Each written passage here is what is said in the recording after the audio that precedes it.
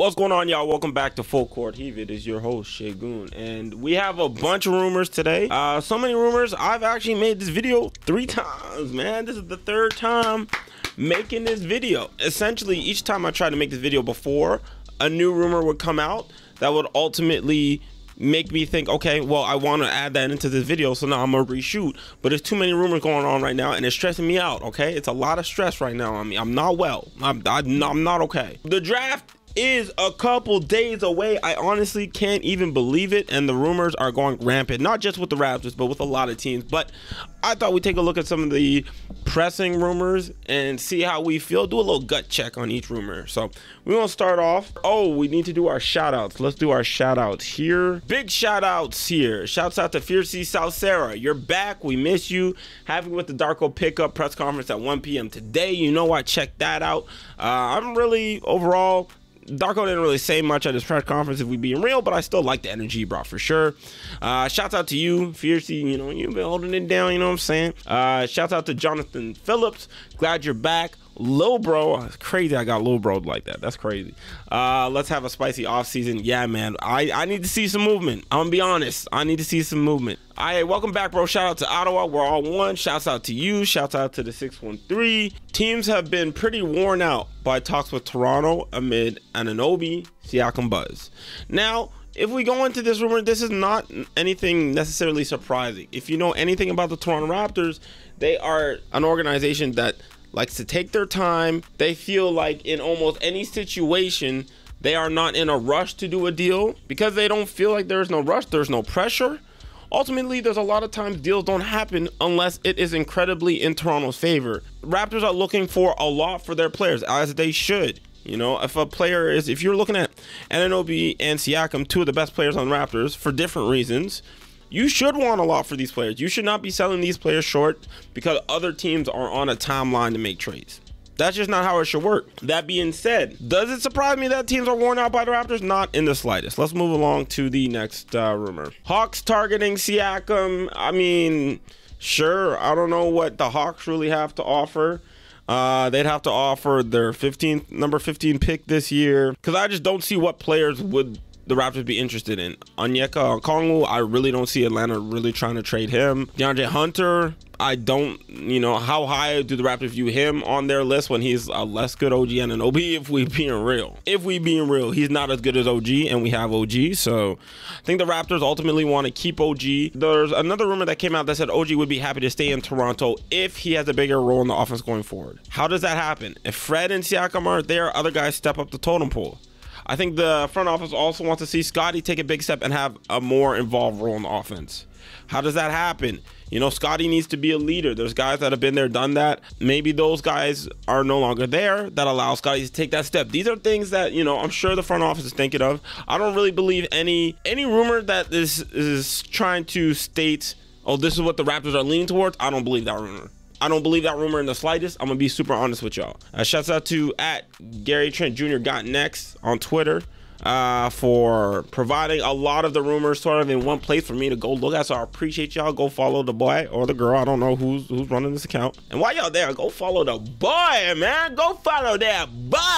Look at that boy. Ooh, look at that boy. That's a nice picture. Shout out to my brother. He took that picture. That's a very nice picture. So this was the rumor that we're talking about, where Siakam is the Blazers' primary target, but the Raptors aren't discussing any Siakam deals. Raptors reluctant to trade OG. Blazers aren't trading the 3rd pick. A lot going on there. A lot going on in that one tweet. I didn't even realize there was that much going on in that tweet. I could easily see Siakam being a big target for the Blazers.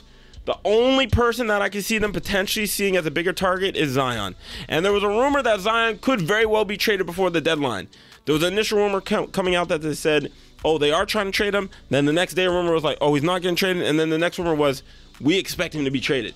So there's so much going on as far as that's concerned. I could see Zion being a player that they target higher than Pascal. Outside of that, I don't see a player they target higher than him. I think you had Pascal and Dame. You add some pieces around the edges. That is a very, very good team. That is a team that would allow Dame to be at least content with running it back another year or two, in my opinion. Next one, we got Michael Grange. League sources are hearing the Raptors won't trade from their core. No indication that the Raptors are even entertaining offers for Siakam at this stage. Raptors have signaled privately and publicly that they want to keep VanVleet. Okay, a lot to break down here. One, everybody who saw this tweet, I feel, or saw this rumor, I should say, got instantly heated because we don't want to see the same product run back. We don't. Is a head coach enough to change the whole team? You know, the whole full team? I don't believe so. There has to be major roster changes. I think there's a lot of good on this team, but I think another part of the rumor was that internally the Raptors felt like they're not that different than this Miami team that just went to the finals. I don't know who I have to talk to. No, this team that I just watched was nothing like the Miami Heat. No. If the Raptors did nothing, if the Raptors brought their whole core together again, it would ultimately just make things difficult, I think. I'm leaning towards a retool. I think you keep OG, Scottie, Gary, Yak, and I think Fred and Pascal, I love them.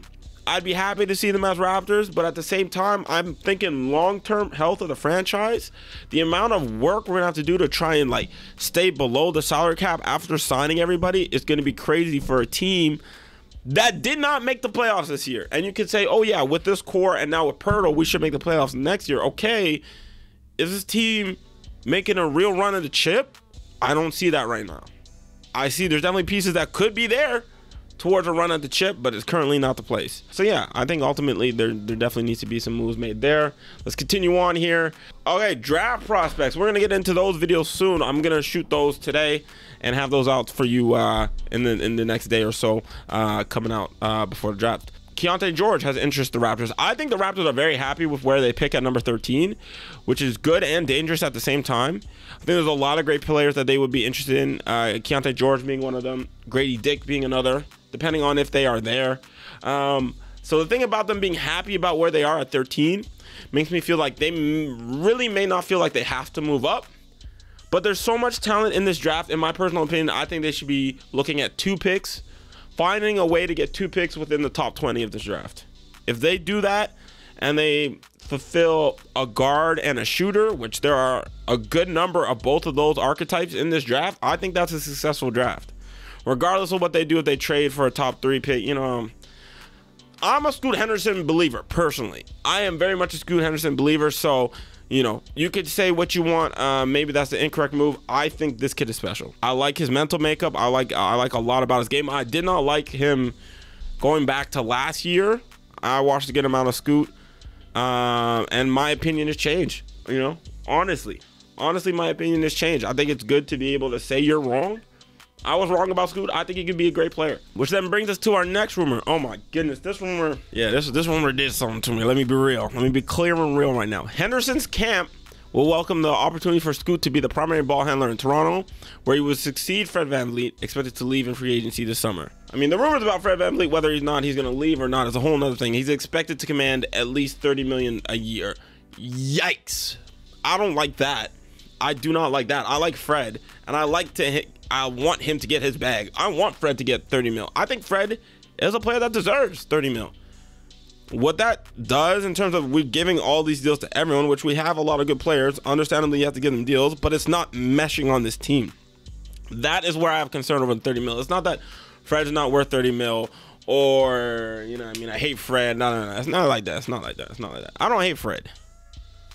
I don't love Fred. I don't hate him though. You know what I mean? The fact that Toronto is seen as a good landing spot for Scoot and his peoples, it's a good sign. It's a good sign. I'm sure he's still looking at a bunch of teams that could potentially draft him, and you're looking at Charlotte, Portland, yeah, learning under Dame, but there's still going to be Anthony Simons as of right now. You know what I mean? A team like Toronto trading in to that spot would be something that would definitely excite him. Because that would be a young team, him, Scottie, assuming OG, assuming Gary, and whatever other draft picks they get this year. That's a fun young core that's not like as miles away from the playoffs as like a Charlotte. All right, we're gonna stop with the rumors. There's too many rumors now, man. There's so many rumors.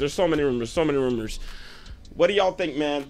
Should we make the big trade for Scoot? Do we want to see Pascal Siakam Traded for the number 2 or number 3 overall pick. I don't want to be the person, you know, pushing anybody out the door, but these are the questions we got to ask. And y'all don't want to ask the questions, I'm going to ask the questions. That's going to do it for this video, man. I got another video talking about draft prospects coming in the next day or so. We're going to do that real quick. Appreciate y'all. Love y'all. I'll see you on the next one.